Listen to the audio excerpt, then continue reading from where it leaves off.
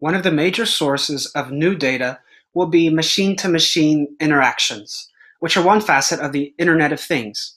This refers to connected or smart devices that can sense information about their external environments and communicate both with each other and with the Internet, the traditional Internet.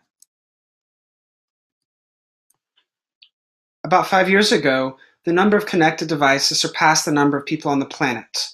At present, there are about 3 smart devices per person, and by 2022, it's estimated that there will be about 8 per person, generating over $14 trillion in value, which will come from, for example, improved customer experiences, reductions of the time to market, decreased supply chain waste, coupled with better asset utilization and labor efficiencies. One of the earliest examples of the Internet of Things comes from the house. SmartThings was recently acquired by Samsung, and they provide a line of connected devices and sensors for the home environment that can communicate information to and be remotely controlled by a smartphone app. This would allow you to, for example, turn off your oven after you've left the house, or toggle your lights while you're away on vacation, or receive a notification whenever your children get home from school. Now imagine if you could apply that same level of knowledge to the factory floor. This is the promise of a smart factory, where, for example, you could monitor a piece of raw material as it moves through the factory and out the door. Intel has already built such a factory using its Gateway Solutions devices, which connect legacy unconnected devices to the cloud.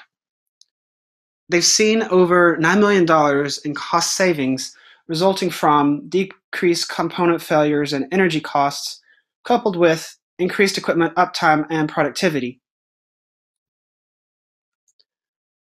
Another example of the Internet of Things will be smart marketing, which will allow enhanced interactions with customers by, for example, delivering personalized or spatially targeted advertisements, or predicting when a customer needs service.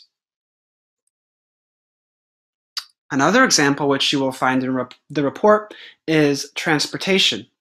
The U.S. Department of Transportation is already working on steps to build a smart infrastructure that would allow vehicles to communicate with passenger or pedestrian cell phones and with other connected devices in the infrastructure to reduce traffic congestion and accidents. The trend in each of these instances of the Internet of Things is towards dramatically increased connectivity at the home, on the road, in the office, and on the factory floor. The Internet of Things will lead to dramatic improvements in operations and efficiency resulting from a detailed knowledge of one's physical environment.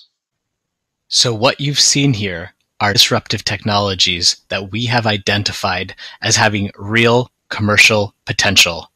These are not pipe dreams. There are real startups and inventors working on ideas as disruptive as the internet has been in decades past.